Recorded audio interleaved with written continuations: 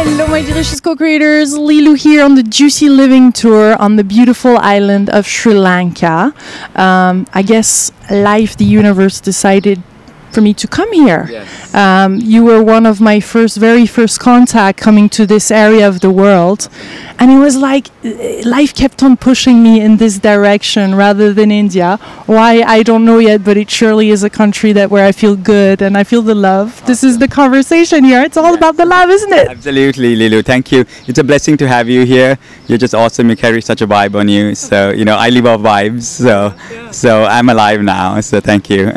So you're like a vampire of vibes, or how do you call it? Well, not a vampire, but you know, vibrations, we're all vibrations, and once we really understand the concept that we are all a good vibe, then I think, you know, the world will live a little longer than it's supposed to, and the flowers will bloom a little longer, and the dogs will play a little longer, and humanity can go on for longer. If we understand that it's all about the vibe. It's not about what even we are saying. When we walk into a room, it's about what we are vibrating at, and even without saying good morning, you know, we could be the good morning if you just walk into a place. So it's about the vibration, actually, and that's what this lifestyle is about.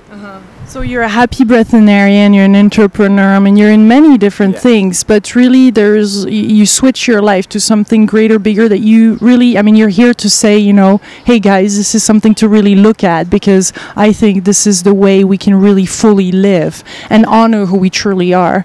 So it's more than just breatharian.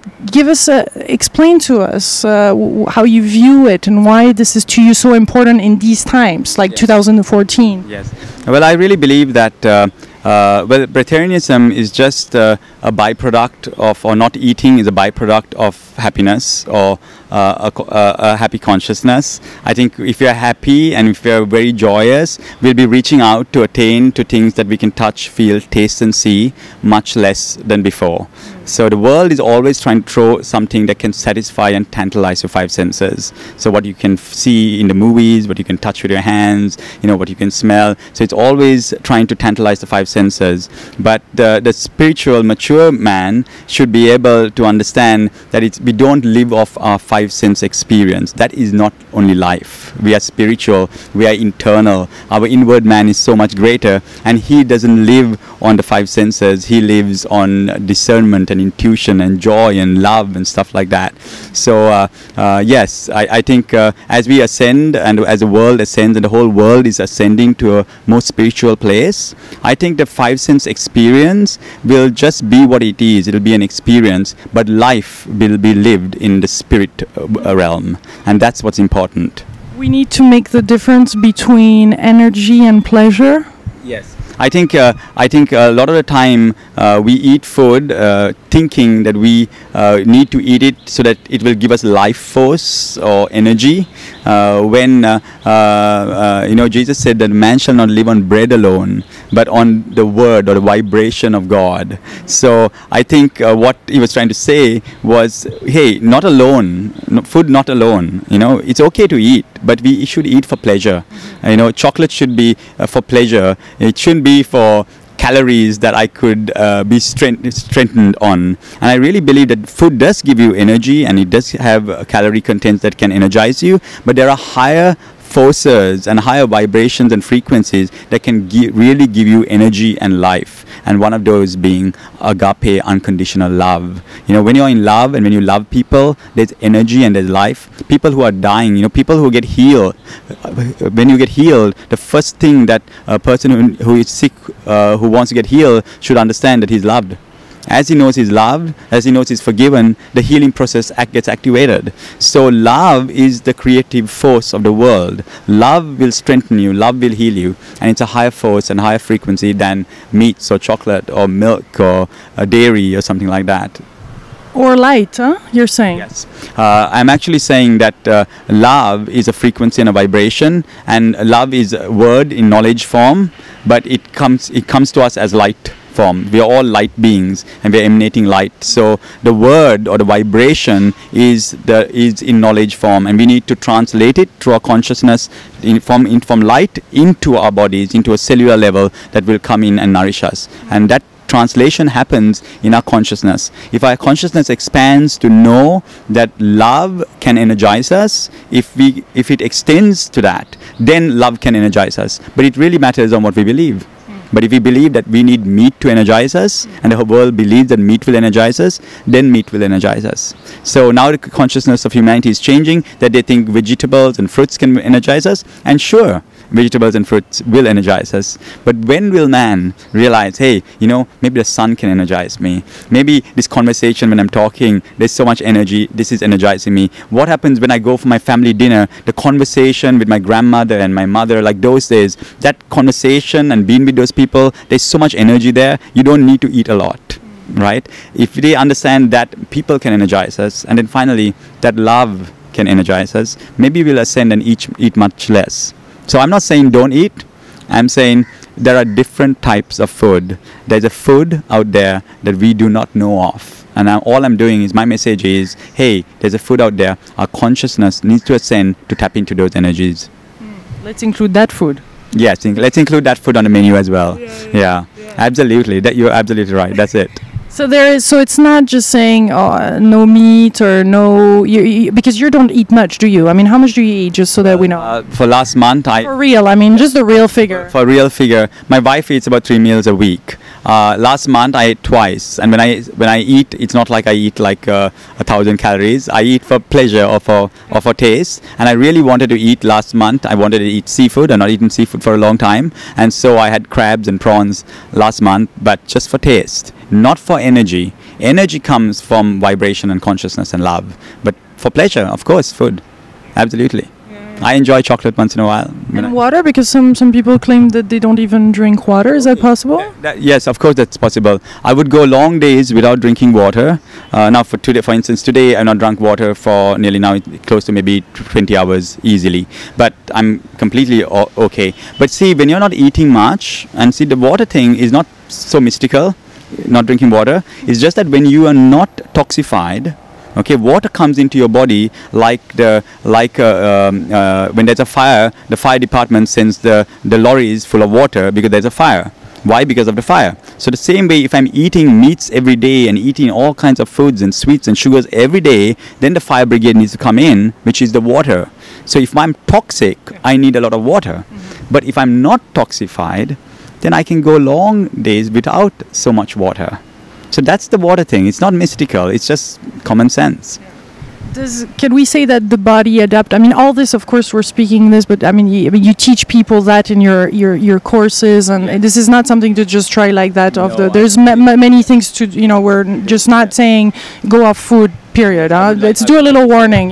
Yes, it is very important that no one tries this. Why teachers are given to the world is so that they could teach. Okay, so I teach this, and there'll be other people who can teach this as well, and I teach how you can do this. So don't try this on your own, and especially don't go without water, because your body absolutely needs water. It's just that when your body is not toxified, it doesn't need so much water, so you really need to go through a lot of detoxing before you can go without water, or otherwise the toxins will remain in you if there's no water, and you can get very sick. So that should not be done.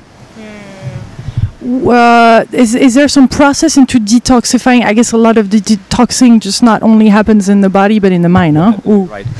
You're absolutely right. So on our program, I tell people this. I said once there's a very high frequency in the room, what happens is there's harmonic resonance. Now the highest frequency is agape love. So when love is in the room, what happens is your soul, the frequency of love, every man the whole world is created out of love. You know, love is the creative force. Without consciousness of love, there is no creation. You put two beautiful people in a room, what are you going to have after a little while? You'll have babies when they're, because love creates. It's natural to create in love.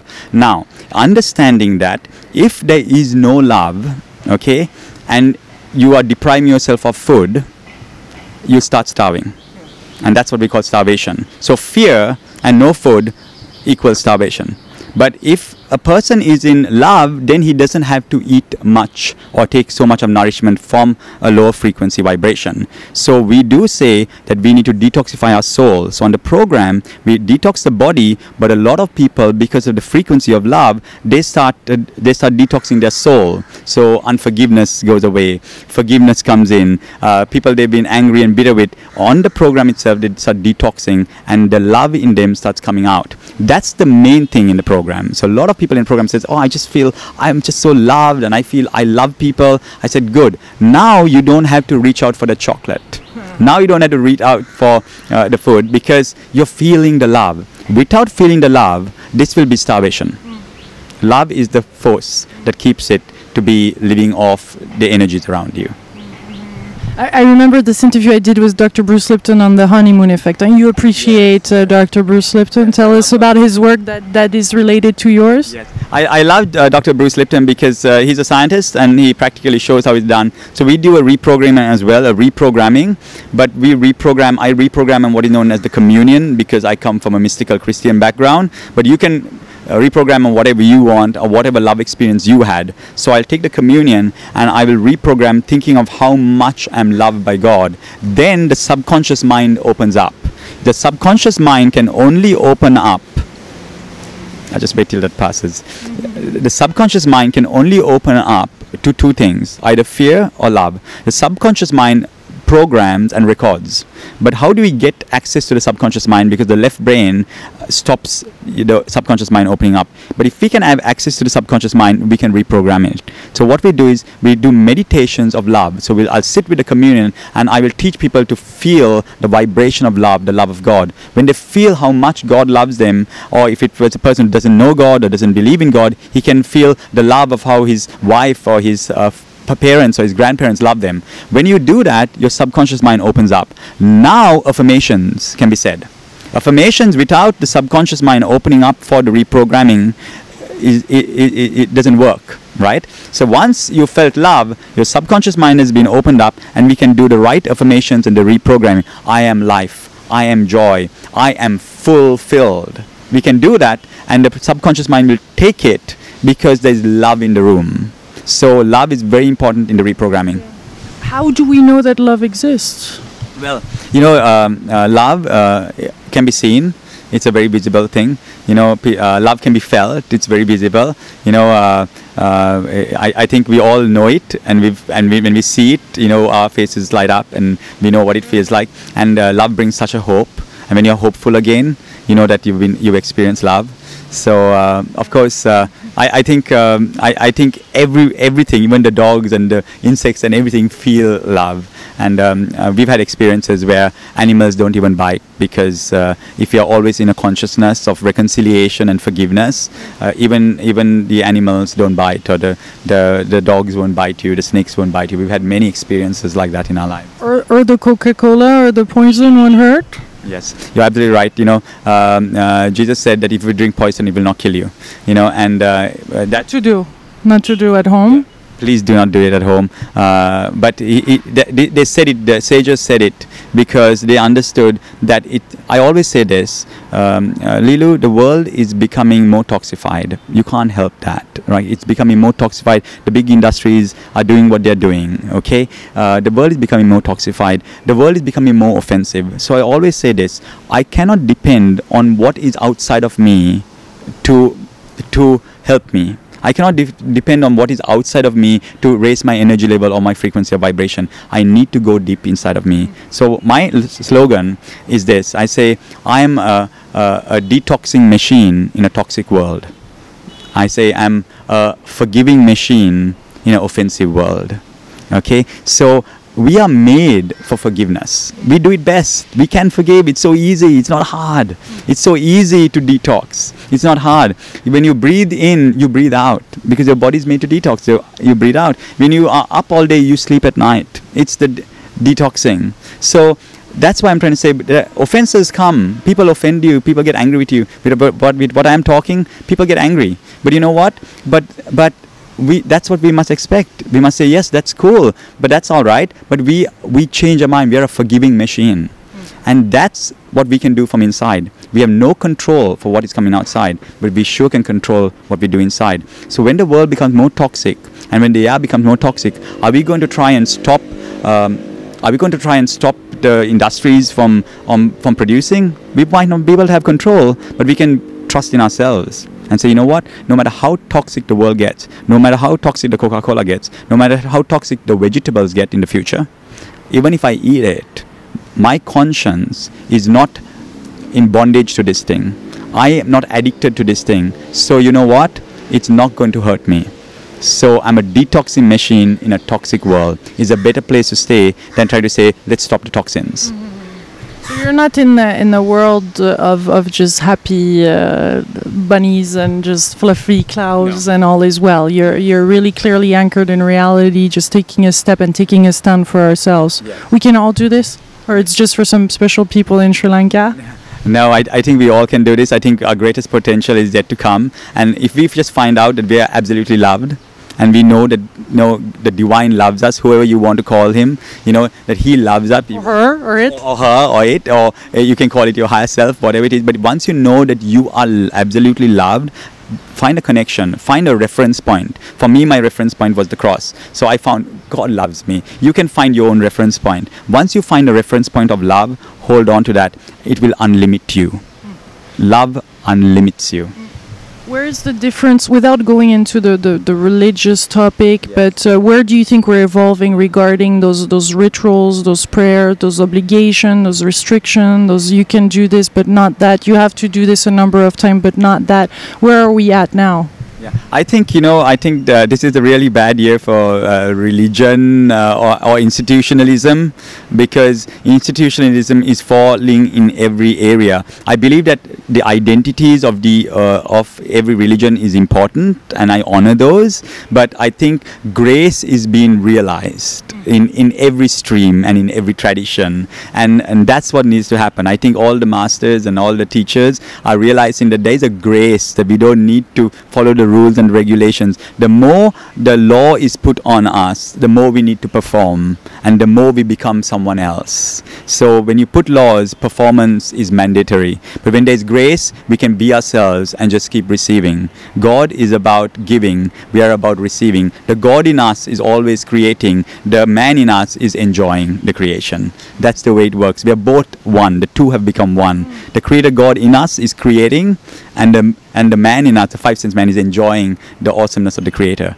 The two have to work together, but it's by grace and it's not by the law, by religion. What do you believe, we create our reality, or there's a destiny and we're just surfing that? Free will, I mean, all of that. What is your vision here? I think we're destined to create our reality, That's the way it works. We are creator beings, and the world is manifesting more that we are all creators. But here's the thing, we are not individual creators. We are creators as a whole. The more agreement we have together, we will create a new world. And before that we decided that meat is good for us, and at that moment of time meat was good. Okay, now we have decided and we've agreed that vegetables are good for us and meat are bad. Now meat is bad, and so we created vegetables are good. The same way we can create, vibrations are good. We can live up vibrations, and then the world will agree upon that one day, and it will be our new reality. It's just a matter of agreement together, and that's what makes reality, agreement from conscious people, not the unconscious masses. The unconscious masses are not agreeing on anything, but they're still creating. There is so much toil, labor, and destruction because of unconsciousness. But when conscious people come together and agree, we can change the unconscious masses' reality as well. That is possible through conscious people's agreement. Some people will find maybe this conversation futile, or knowing that some people are starving around the world. What is your view on that? I think we all must play our part. And yes, we see the suffering of people, and that's why we do what we do. I'm like you say, I have many businesses, I work for the government, but this is my favorite job, because we really need to be a part of the consciousness. We really need to awaken people unto righteousness and unto their sainthood, and tell them, hey, you know what, you can play your part just by agreeing with me right now. Lilou, you and I are agreeing. This right now is affecting the unconscious masses and affecting the world. Right now, you and I are creating. And if what happens if the whole world gets together, agrees on certain things that are right and correct, that will be our reality. And yet, as human beings, like I won't be able to agree on everything. Like it's, you know, like there's the resisting part and the my own faith part, or what have you. But there is love. We can all agree on love. You know what I'm saying? Absolutely, that's exactly right, Lilou. We can agree on love, that love can change the world. And that is an underlying basic principle. I believe every religion, at the end of every religion, they're pointing towards one place. And so I believe that agreement, that love, and sacrificial love, unconditional agape love, not just the eros philos, but the sacrificial laid down love can change the world. Thank you, Kirby. Pleasure. It's been a real honor. Thank you. It was awesome meeting you. Awesome, my delicious co-creators. I hope you have enjoyed this interview. If you have, please share it. Let's have this video go around and around the planet many times. Awesome. This is the time to do that. Thanks to the internet, we have the possibilities. This conversation changed the world. Thank you. Much love.